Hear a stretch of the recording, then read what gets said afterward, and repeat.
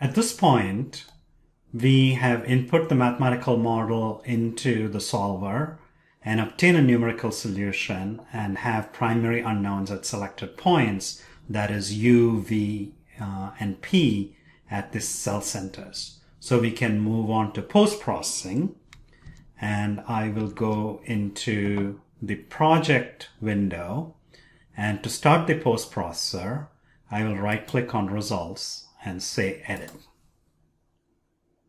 And it'll say starting CFD Post, which is the post-processor. And after CFD Post comes up, you will see a view like this.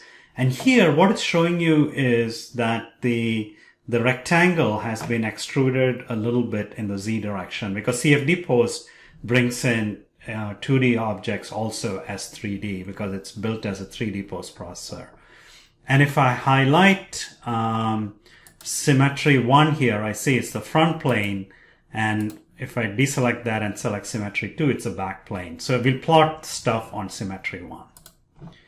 And to get a 2D view, I will click along Z, and if your view gets askew, just click on Z. Okay, the first thing I'd like to take a look at is velocity, and so let's plot velocity vectors.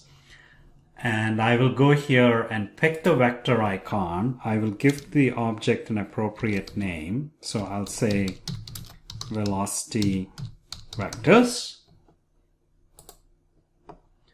And for location, as I indicated, we will select symmetry 1. And sampling is vertex, which means that it'll plot it'll find the velocity at the vertices by interpolating from the cell centers and plot a vector that is proportional to the velocity. And it'll also give you the direction. And I'll say apply. And the vectors are a little long, so what I'll do is I'll go under symbol, and symbol size, I will change it to 0.2. And that gives me a nice view of the boundary layer development. And if I look at the range of velocities, it goes from 0 to a little over 1. And the reason it's a little greater than 1, we'll get into it later. And I can I can zoom in here using the right mouse button and drawing a rectangle to get a closer view of the boundary layer development. So you can see you have almost uniform velocity coming in, and then quickly the boundary layer gets established, and then it grows slowly. And if I pick pan, I can, see the boundary layer development downstream. I'll zoom out using the middle mouse wheel. I'll say zoom to fit. So that's a good view of boundary layer development. We can also look at the velocity contours, magnitude contours. And for that, I will select this icon here, and I will call the object velocity mag for magnitude contours. And again, we will plot over symmetry 1,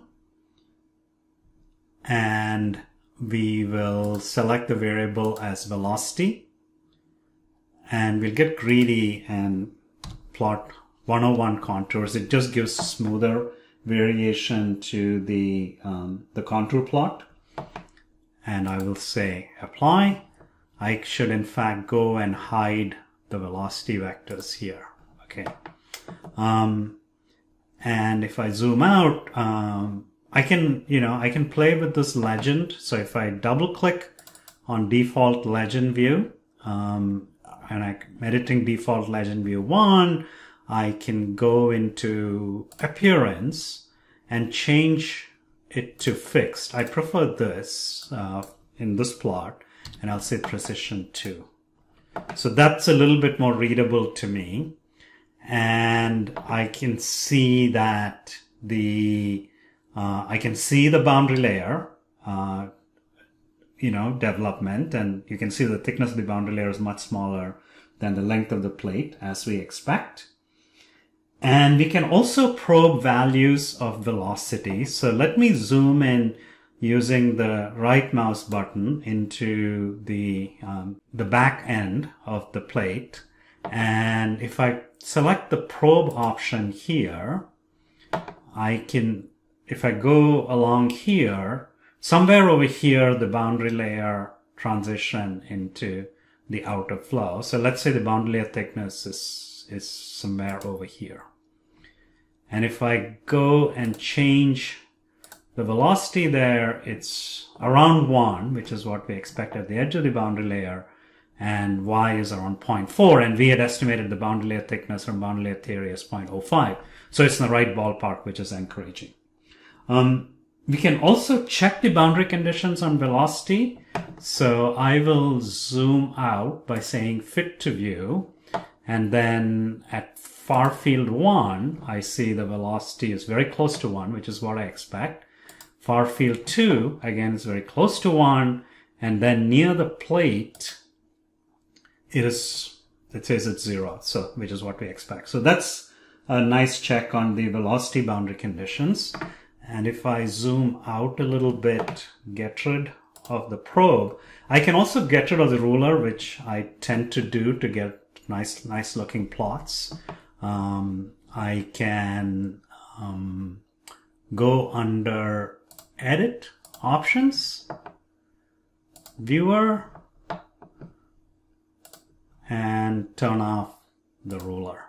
I'll say Apply, OK. And if I want to save this plot, I can go into, I can select the camera icon here. And the folder where it saves a little obscure, if you go up a couple of levels, you will get to your working directory and you can give it an appropriate name.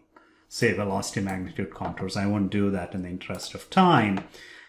And I could also use the snipping tool, which some of you might be familiar with. It's a tool in Windows. And save the project.